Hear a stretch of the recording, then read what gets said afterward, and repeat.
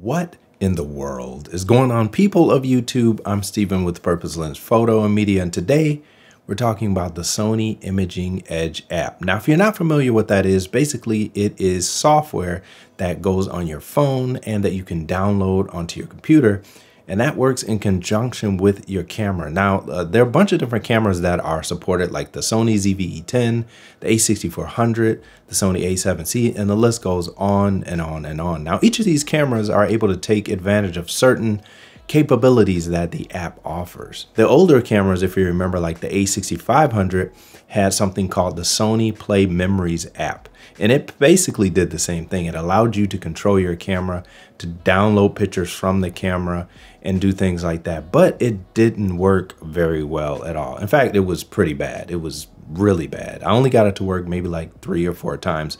But the new updated version is the Sony Imaging Edge software, which allows you to do the same things like transfer photos. You can control your camera. That means controlling your ISO, your aperture, your shutter speed. You can switch from photo to video mode. You can start and stop the video. You can change your focus. You can change the white balance. Essentially, you can completely control the camera with your phone. And one of the craziest things, or one of the most ridiculous things that I just found out, and ridiculous in a good way, is that you can actually turn the ZV E10 on and off with the phone. Yes, you can actually turn it on and off. So if it's sitting and it's just off, you can actually pick up your phone, open up the app, tap something, and the camera will come on and you can start controlling it. I think that's pretty dope. And I tried to think of ways that this would be useful, and I think I may have a few in my head. So before we get to that part, I just want to go over what it is and how it works. So the second part of this is how it works. So your phone or your iPad or your computer, they're going to connect different ways. Now, your mobile devices like iPads and cell phones are going to connect via Bluetooth and Wi-Fi. So the Bluetooth connection allows you to turn the camera on and off.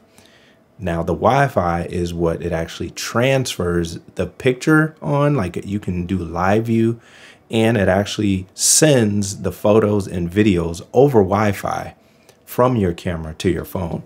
Now, you have to go in and set this up. So this isn't automatically just running. You have to go in, pair the phone, Bluetooth, and connect wirelessly your camera to your phone. But once you get all of that set up, it's pretty seamless.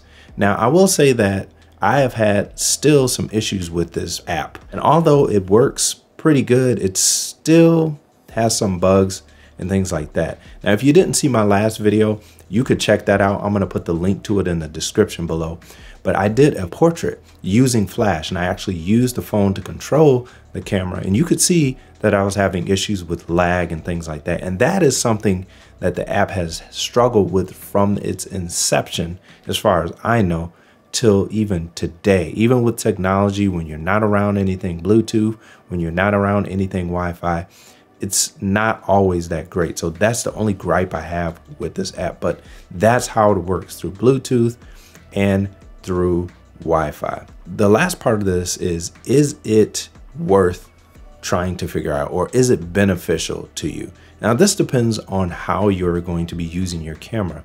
Now, let's say you are shooting like a wedding or something like that. Now, typically, if you're going to be doing it yourself, you're going to bring 2-3 cameras, probably 2 cameras. You're going to have one on a tripod, and then one you're going to have on your gimbal, and you're going to be moving around with that one. So the camera that's sitting on the tripod could be the Sony ZV E10. And what you can do with the Sony ZV E10 is just set that camera up, get all your settings the way you want, and then just have your phone with you. Once you're ready to go ahead and start recording, you can simply pull your phone out, turn the camera on, and start recording just like that. You don't have to worry about having someone else with you to start the camera.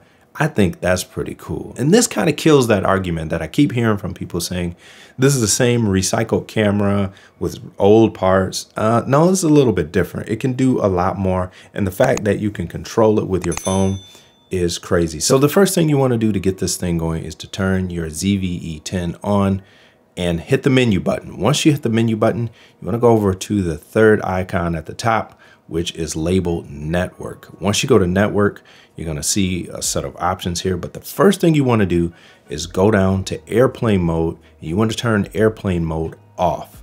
The reason why we want airplane mode off is because if airplane mode is on, this turns off Bluetooth and Wi-Fi in the camera, and this is not going to allow you to pair and connect your camera with your phone or whatever your device is. So the first thing you want to do is turn airplane mode off.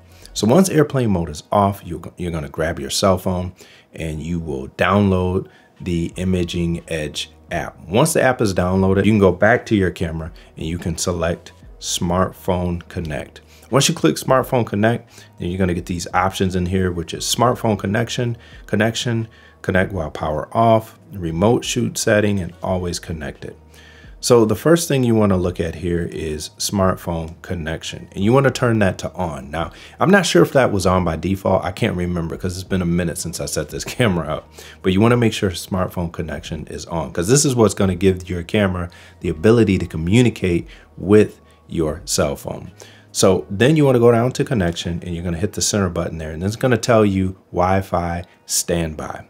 Now, what you're going to do with your phone is there's a couple ways you can do this. You can go into the Wi-Fi settings of your phone and you can find the SSID, which is the service set identifiers of this camera, which is going to be on your screen there. It's going to tell you exactly what the SSID is. The other option is you can take your camera if you're on an iPhone and just scan the barcode, and that will get you connected.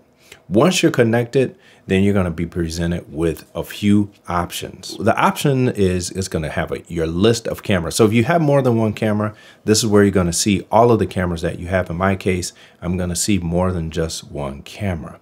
So you're going to select the camera that you want to connect to. In this case, it'll be the ZV E10. So you click start. Now, once you click start, you're going to get this message that says, before proceeding, first make settings on your camera to connect and operate a smartphone. Then you'll hit OK. Now, once you hit OK, it will then ask to go ahead and join the network, and you'll click join. Now, this takes a second, and it may take a little bit longer on your device depending on what you have and all that kind of stuff. And once you get connected, you're going to get these three options here. It's going to say import in-camera images, remote shooting, and then you'll have an option for imported images. Now, if you want to import in-camera images, basically what this means is if you have already taken photos on the ZV E10 that are on the SD card, you can simply click this here, and this will open up all of the images and allow you to select each image and download it directly into your phone. I think that's a pretty neat thing to have. This is great if you want to do things like take photos. Let's say you're on vacation or you're at a party. You can instantly take those photos and then upload them to social media and share them however you want. Now, the good thing is if you set your camera up to save the files as RAW and JPEG, now you have two copies, so you can actually take those RAW files, go back and edit them, and still share the JPEGs on social media or do whatever you want to do with them. I think that's a great option.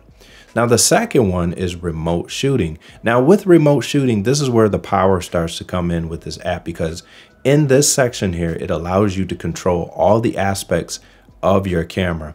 Again, you have your shutter speed, your ISO, your f-stop, your focus, your white balance, your metering, your exposure lock, and then you can start and stop your video recording, and you can actually activate the shutter on your camera. So this right here is good. So if you have your camera on a tripod and you want to take a group photo, you can get all your settings perfect right here in the app.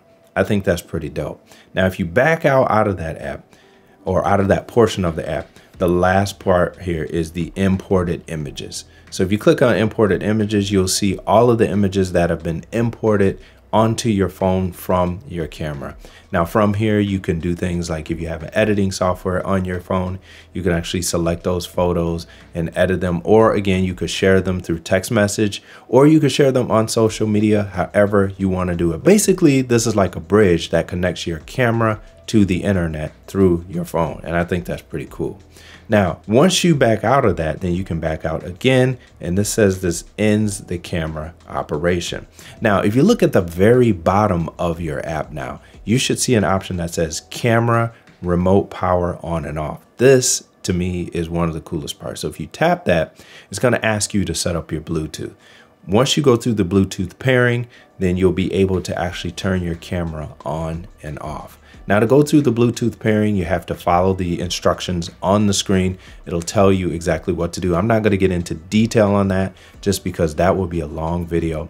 But just know that once you pair it, then you have the option to actually turn the camera on and off via your phone. And this is really a great thing. So the question is this app and are these features really beneficial to you, or is it just a gimmick? Well, it really depends on how you use your camera. If you're a person that is a one-man team like me, and I do a lot of things on my own, this can be pretty helpful because it can allow you to do things like set up the camera on a tripod, point it at yourself, and get your settings exactly the way you want them without having to run back and forth. Now, if you have somebody with you, then maybe it won't be that helpful. Now, one thing I can say that may be helpful to everybody, since the ZV E10 is aimed at vloggers, is you can actually take your videos and import them onto your phone, and you can do little clips and upload them right to TikTok, still have all of the quality from the ZV E10 and bring that right into your phone. So I do think that this camera, the ZV E10, offers a lot more than the older cameras. Now, you can do this on the A6400 as well. Now, some of the features are not there, like turning the camera on and off, but you can transfer videos and you can transfer photos and you can control the camera. So just know that those features are available. And this app works with a lot of the other Sony cameras. The list goes on and on and on. I'll put the link in the description to where you can see everything that you are able to do with the app. Now, if you want to see more about this, put a comment below and we can go more in depth with the app. But if you haven't seen my video before, like I said before, on me actually using it to take a portrait, then click in the description or click up here. It's the left side. Click here and you can see it. But until next time, I'll holla at y'all later. I'm out. Peace.